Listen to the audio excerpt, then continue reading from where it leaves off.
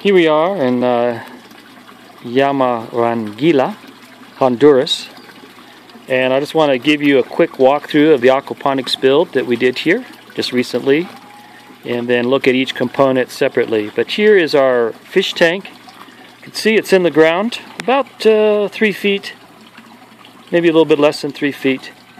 And let me just explain what's going on here. We have the valve there and the overflow from the pump.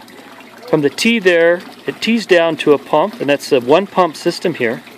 And it's pumping water up into our dump barrel, which is filling up slowly. And then as the grow bed area begins to drain, it drains down through this gutter, which we manufactured from 4-inch pipe. So now you can kind of see the whole system here as I back up a little bit and I pan.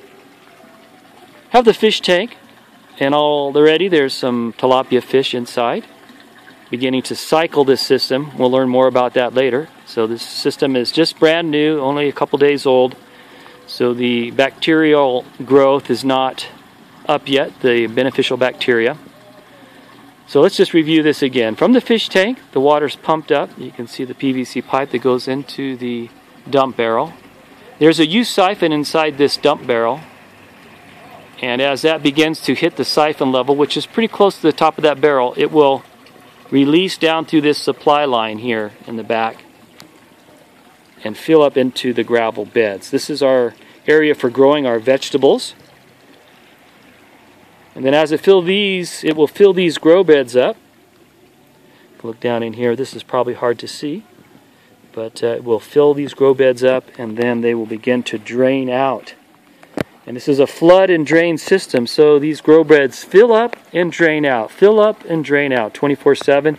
Or as you set up your system, there's some variations to be more off-grid and to conserve energy as needed. So that's the basic system. Now I'd like to do, we're going to do a few more short videos here on each individual component. But that's the overall view of aquaponics, which is raising fish. Generally speaking, tilapia is a great breed, very hardy, good eating fish. So we're raising fish there, and we're raising all kinds of vegetables in these grow beds. And it uses the same water over and over and over again. So it's a recycling system. It uses about only maybe 10 or 20% of the water that would be used on a dirt garden.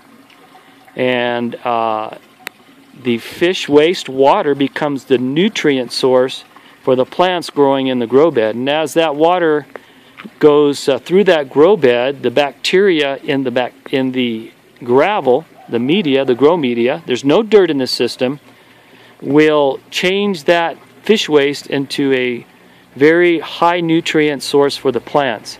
And as the plants uptake those nutrients, it'll send the water back to the fish tank in a purified state that the fish like.